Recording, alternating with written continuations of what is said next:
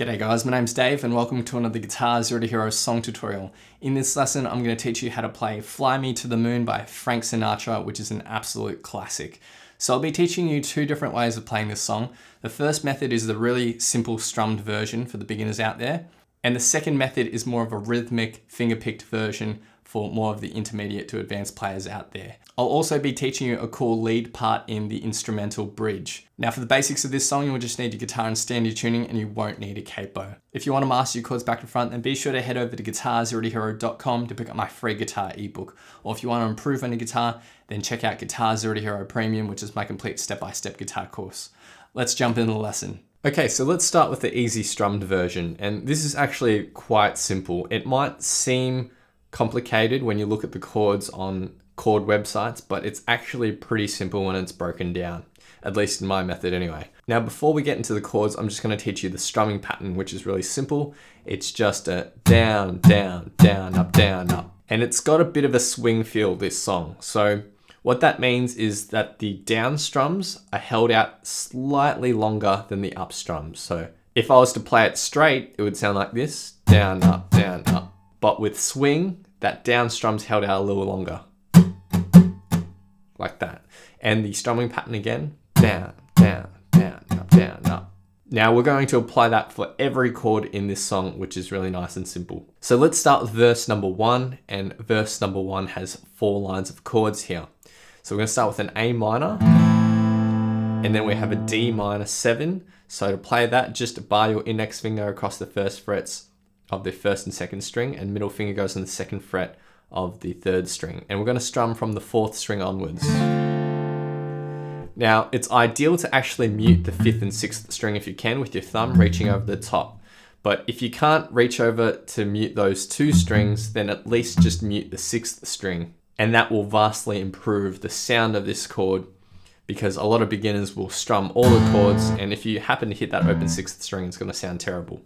So that's D minor 7, and then we have G and C. The second line of chords is F. So I prefer to play an F like this as opposed to the bar chord. You can play the bar chord as well if you want, but I like doing it like this. So ring and pinky on the 3rd frets, middle finger on the 2nd fret of the 3rd string, and index finger on the 1st fret of the 2nd string. And if you can, reach over your thumb and hit the 1st fret of the 6th string. So that's our F, and then we have D minor, E, and then we have 2 chords here, A minor and A7. Now this is the only part in the song where the chord progression will change a little bit. So for these 2 chords, we have a short strumming pattern that goes down, down, up. So the A minor to the A7, down, down, down, down. And then for the 3rd line of chords, we have D minor 7, G, C, and A7. For the 4th line of chords, it's the same as the 3rd line of chords, except we go to the E major instead of the A7. So that's it for verse 1, which sounds like this all together.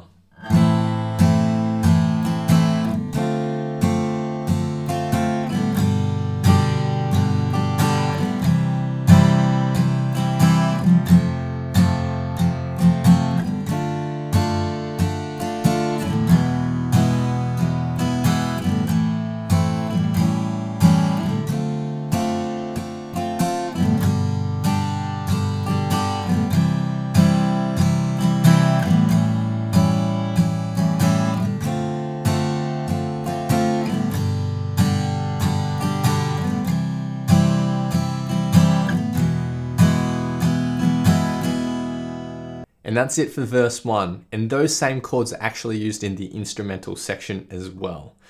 So verse 2 is pretty much identical to verse 1 with the exception of the very last chord. So instead of going to an E major in the first verse, we're just going to stay on the C for 2 strumming patterns. So that's the only difference between verse number 2 and verse number 1. And finally, for verse number 4, we have 5 lines of tab here instead of just 4. So our first 3 lines of chords are identical to our other verses. So we've already learnt that. Where we're going to differ though is the last 2 lines of chords. So for this 4th line of chords, we're going to go D minor 7 for 2 strumming patterns. And then we have B flat 7 for 2 strumming patterns as well. So to play B flat 7, you got to bar your index finger across the 1st fret, and then ring and pinky finger go on the 3rd frets of the 4th and 2nd string. So that's B flat 7. You can also play B flat 7 up here as well if you want. So that's played for 2 strumming patterns. And then we have a G minor 7. So to play that, middle, ring and pinky finger on the 3rd frets of the 4th, 3rd and 2nd, and index finger on the 3rd fret of the 6th string. And you just want to keep that 5th string muted. So that's G minor 7, and then we're going to go to a G7. So just slide your ring finger up 1 fret. You can lift your pinky finger at this point, and we only want to focus on those 3 strings. Again, keep that 5th string muted. So 1 strumming pattern on the G minor 7, 1 strumming pattern on the G7, and then there's a riff to end the song. So the riff is quite simple. We're going to go up here to 10th and 12th frets. So 10th fret of the 1st string, 12th fret of the 3rd string. Now you're going to do some hybrid picking here. Now this part isn't necessary, it's just an add-on. You could actually just end the song with the C chord, but I like adding this because it's in the actual recording. So we're going to hybrid pick, so you're going to pluck the 3rd string and at the same time use your middle finger to pluck the 1st string. And what we're going to do is pluck the 2 strings, but then hammer on with your ring finger onto the 12th fret of the 1st string. And we're going to do that 3 times. And then we're going to end the song on a C. So the final and 4th verse in total sounds like this.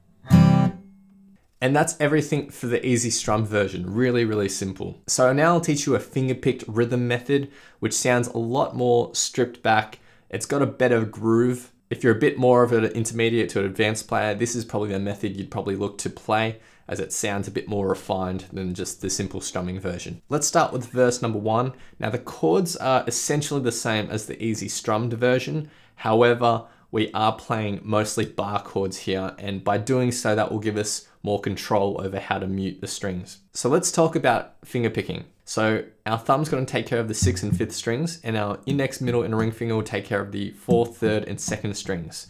And they shouldn't pluck any other strings other than the ones they've been assigned to for pretty much the whole song. Now for basically every single chord, we're going to have this pattern, which goes a pinch on the 1 beat. So we're going to play all the strings, and then on the 2 beat, we slap. Now, when you slap, you're going to drop your hand onto the strings. Most of that sound comes from the side of your thumb hitting that 6th or 5th string. But when your hand comes back down, make sure your fingers are curled and slot back into their assigned positions. If you slap like this, then it's going to be inefficient because you're going to have to curl your fingers back up anyway. So slap your fingers into place. Because then on the end beat after the 2, we're then going to have to pinch again. And then on the end beat after the 3, you'll pluck the 4th, 3rd, and 2nd strings, and then slap on the 4. So for the A minor, this is what the typical picking pattern will sound like. Or 1, and 2, and 3, and 4, and... So that picking pattern is going to be used throughout the whole song. So just get used to it. I'll just practice it on 1 chord, just get familiar with it. And of course there is a swing feel here. So it's 1 and 2 and 3 and 4, and the end beats are held quite short. So 1 and 2 and 3 and 4, and just practice it again and again.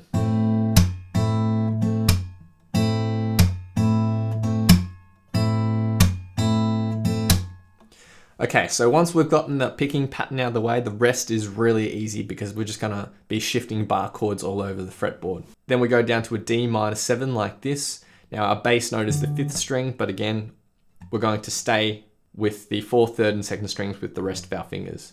So one pattern here. And then we go to a G7. And then we go to a C major 7. So that's the first line of tab. The second line of tab, we go to a F. Then we go back to a D minor. This is D minor, not D minor 7. And then we go up to an E major. So you can play it like this or you can play it like this. I prefer playing it with my ring finger barring those 3 strings. And I use the open 6th string as my bass note. And then we go back to an A minor. Now it's going to shift from an A minor to an A7 here. So the first pinch is an A minor and then the rest of it is an A7. So like that. So the second line of tab.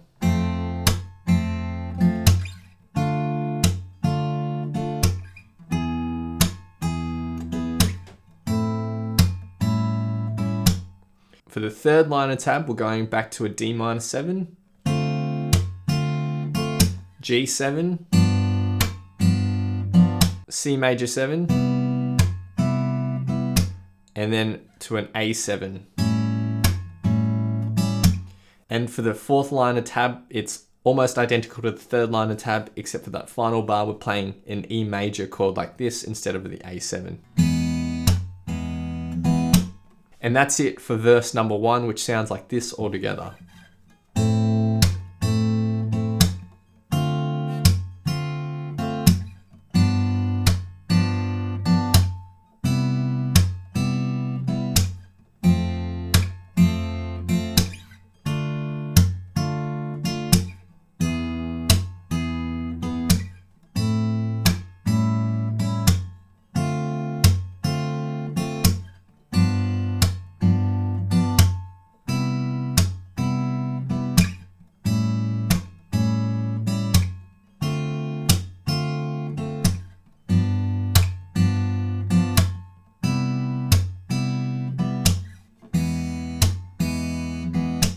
And that's it for verse number 1. Now, verse number 2 is basically identical except for the final bar. Instead of going to our E major, we're staying on our C major 7 for 2 bars.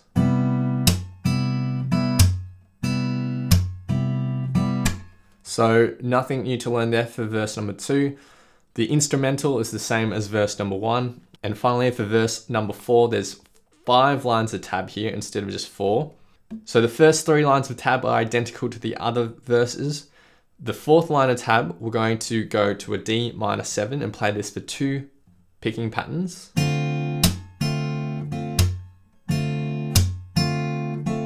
And then we go to a B flat 7 like this for 2 picking patterns.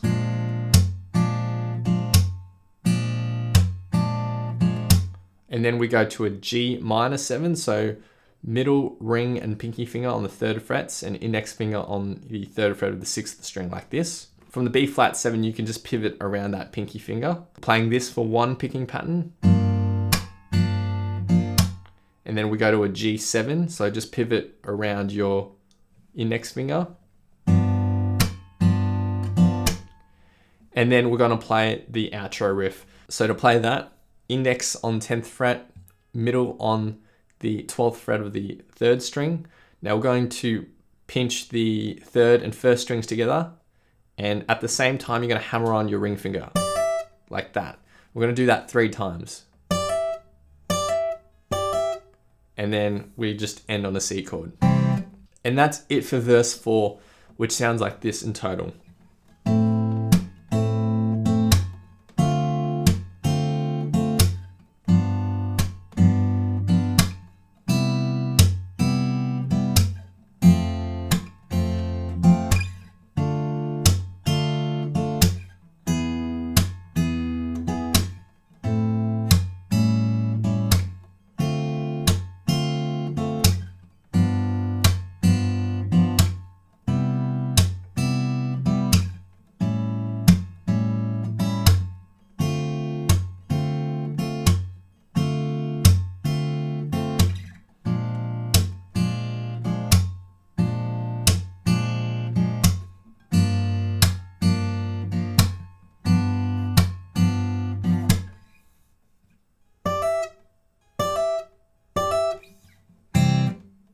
Finally, I'm going to teach you a lead guitar part that you can play on top of the instrumental section. And this is really fun. It's quite simple as well. So even beginners should be able to play this. So there's 4 lines of tab and we're going to start up at the 8th fret. So we're going to slide up to the 8th fret and pluck it twice. And then down to the 7th twice.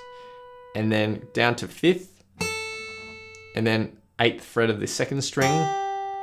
And then there's a bit of a gap and then we go to the 6th fret and hold that. So the first phrase.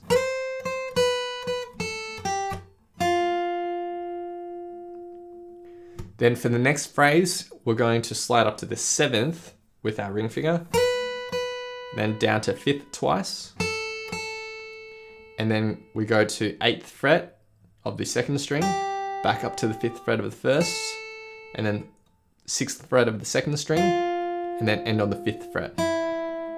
So that second phrase.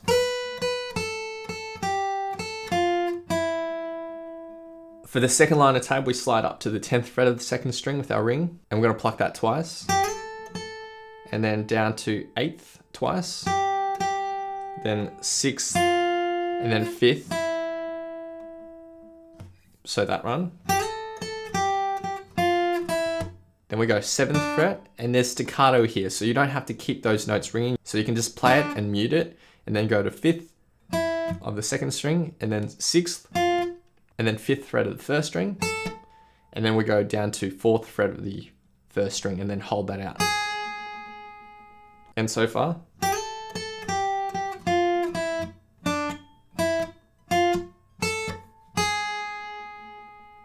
Then for the final phrase, we go 6th fret of the 2nd string, 5th fret, 7th fret of the 5th string, and then end on the 5th fret of the 3rd string.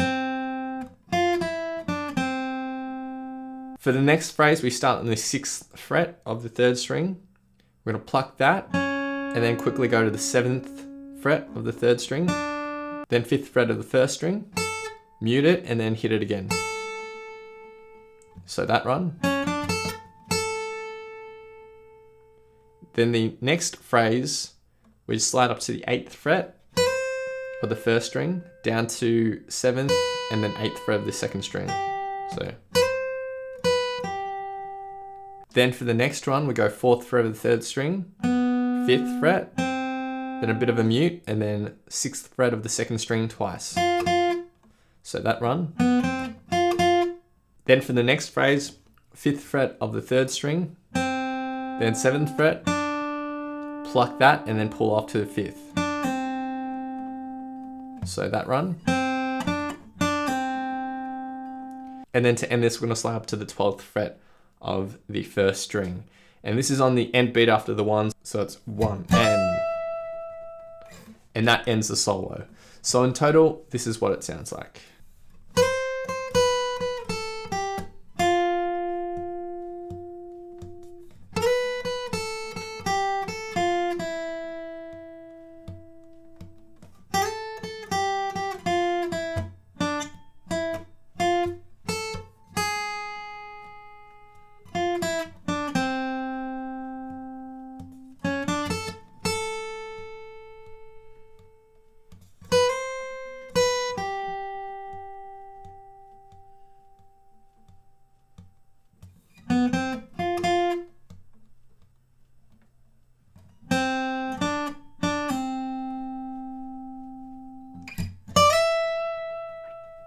And that's everything you need to learn for this song.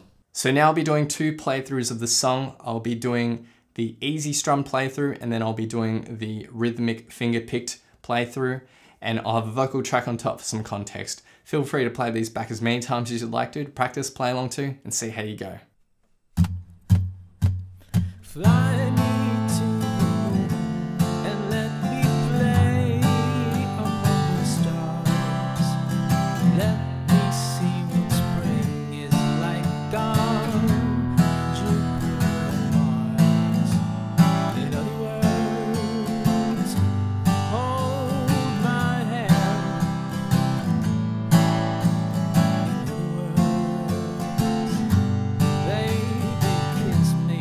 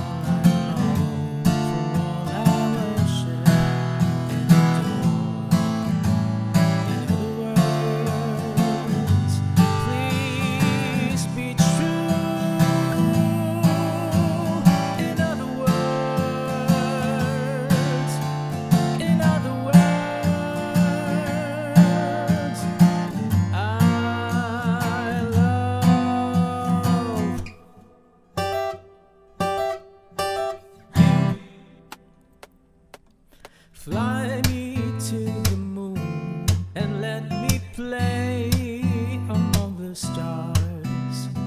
Let me see what spring is like on Jupiter and Mars. In other words, hold my hand. In other words, baby, kiss me. Fill my heart with song and let me sing forevermore. You are all I long for, all I worship and adore. In other words, please be true. In other words, I love you.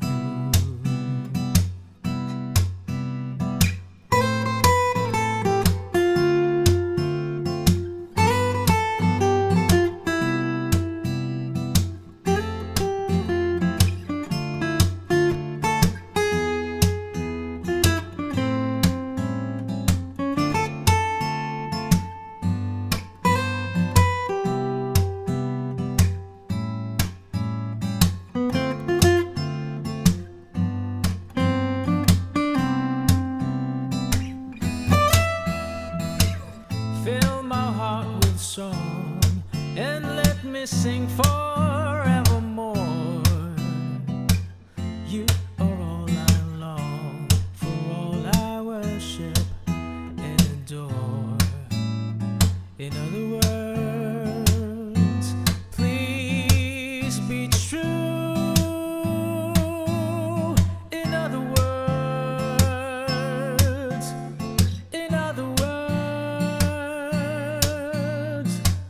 I love you. Thanks so much for watching. If you've enjoyed this lesson, then I know you'll absolutely love these other lessons too. So hit the link here, or if you want to grab a copy of my free guitar ebook, then head over to guitarzerotohero.com or click the link here. Thanks so much, and I'll see you guys next time on Guitar Zero to Hero. Cheers.